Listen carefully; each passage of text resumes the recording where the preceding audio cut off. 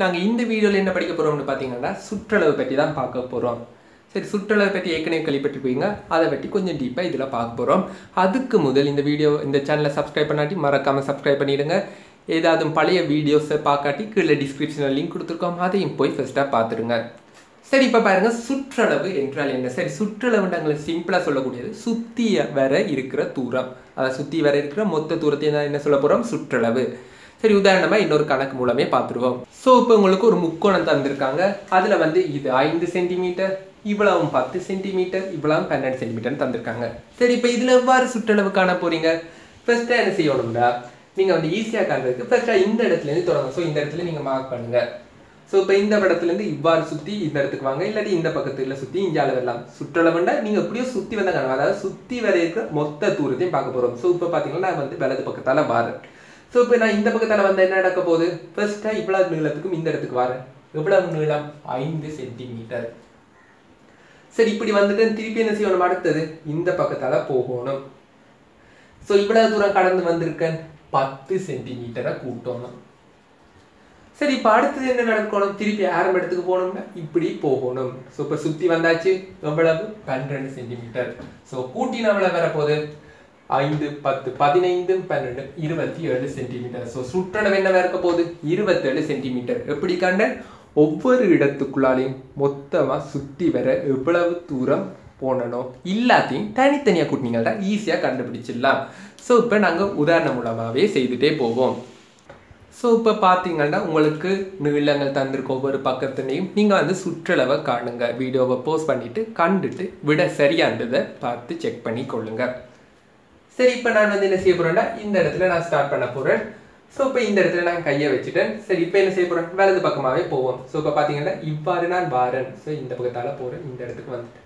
So பார்த்தீங்கன்னா எவ்வளோ தூரம் வந்திருக்கேன்? 3 மீட்டர். சக பிறகு என்ன செய்யறேன்? இந்த இடத்துலேருந்து திருப்பி இந்த பக்கமாக வாரேன். எவ்வளோ தூரம் வாரன்? 4 மீட்டர். சக 23 வாரன் எக்ஸ்ட்ராவா. அடுத்தது என்ன செய்யணும்? இந்த பக்கத்தால் போகிறேன். ஸோ இவ்வாறு வருகிறேன். ஸோ எவ்வளோ தூரம் வந்திருக்கேன்? 8 மீட்டர் 15 சென்டிமீட்டர். ஸோ இவ்வளோ தூரம் வந்து. சரி, இப்போ அடுத்தது என்னது? திருப்பியும் பழைய இடத்துக்கு போகிறதுக்கு 1 மீட்டரும் 75 சென்டிமீட்டரும். ஸோ இவ்வளோ தான் கூட்டி விட்டீங்கன்னா சரி. தச்சில் உங்களுக்கு கூட்ட கஷ்டம் என்ன செய்யலாம்? சென்டிமீட்டர் மீட்டர் தனித்தனியாக போட்டுக்கொள்ளுங்க. Metre centimetre. முதலாவது 3 மீட்டர் சென்டிமீட்டர் இல்லை. அடுத்தது இது 4, அது 23. அதே மாதிரி இது 8, இது 15, இது 1, இது 75. ஸோ இப்போ இதை கூட்டி நீங்கள் என்ன வரப்போகுது?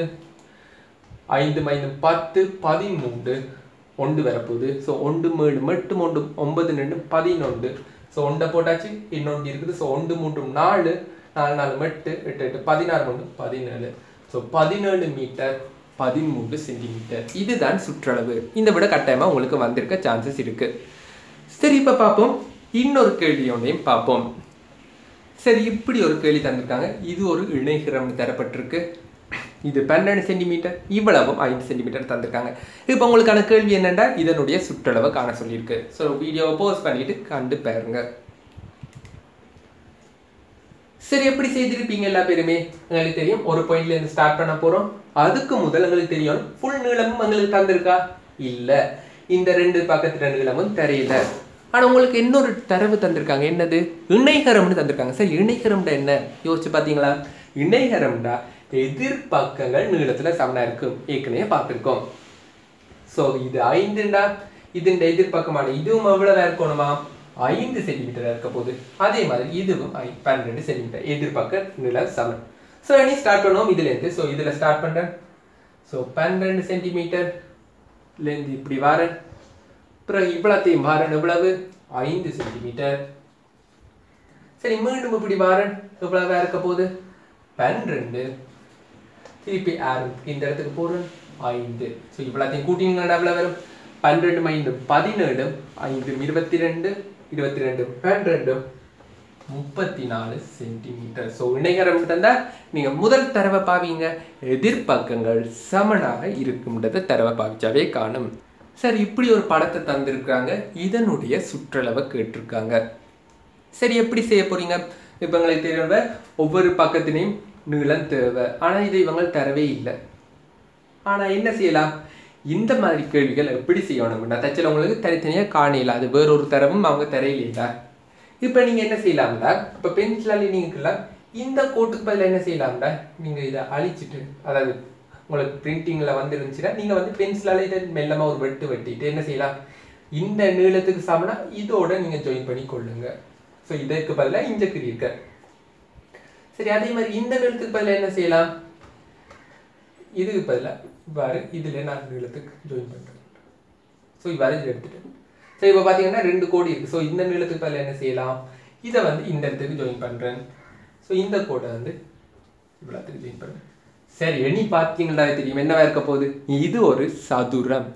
ஸோ இப்போ பார்த்தீங்கன்னா இங்கே இருக்கிற பகுதியில் நான் என்ன செய்தேன், அதை கொஞ்சம் வெட்டிட்டு அதுக்கு பதிலாக இந்த இடத்துல கொண்டு வந்தேன். ஸோ இது 10, இதுவும் எவ்வளவா இருக்க போகுது 10, இதுவும் 10, இந்த இதுவும் 10 இருக்க போகுது. ஸோ பார்த்தீங்கன்னா இந்த இடத்துல இருந்து தொடங்கினோம்டா இவ்வளோ தூரம் வேற 10, இஞ்சால வேற மொத்தமாக 20 வந்துடும். ஸோ இஞ்சால வேற திருப்பி இன்னொரு 10, மொத்தம் 30.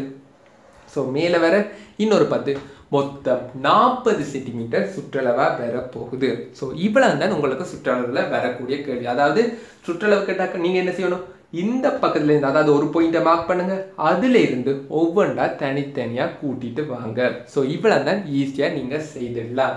ஸோ இவ்வளோ தெரிஞ்சிருந்தாவே காணும். சரி, இப்போ நீங்கள் என்ன செய்யணும்னு பார்த்தீங்கன்னா இவ்வாறு உங்களுக்கு ஒரு உரு தரப்பட்டிருக்கு.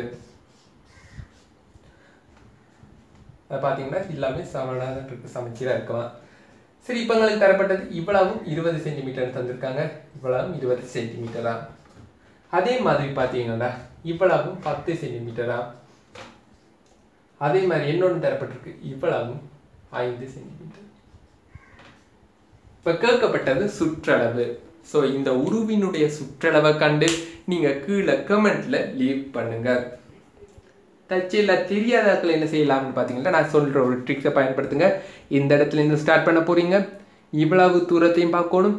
பிறகு இந்த தூரம் உங்களுக்கு தெரியாது, தனித்தனியாக தெரியல, அதுக்கு என்ன செய்யலாம், நாங்கள் முந்தி இதுக்கு பயன்படுத்தின டெக்னிக், அதாவது இதை வெட்டி அந்த இடத்துல போட்டு கண்டு விடையை எடுத்துக்கொள்ளுங்க. ஸோ விடையை கண்டு கீழே கமெண்ட்டில் லீவ் பண்ணுங்கள். இந்த வீடியோ பிடிச்சிருந்தா மறக்காமல் லைக் பண்ணுங்கள். உங்களோட ஃப்ரெண்ட்ஸுக்கும் சுற்றளவு பற்றி இந்த வீடியோவில் இருக்குது, அதாவது எக்ஸ்பர்ட் டியூட்டர் சேனலில் இருக்குன்னு சொல்லி மறக்காமல் அவங்களையும் சப்ஸ்கிரைப் பண்ண சொல்லுங்கள். தேங்க்யூ.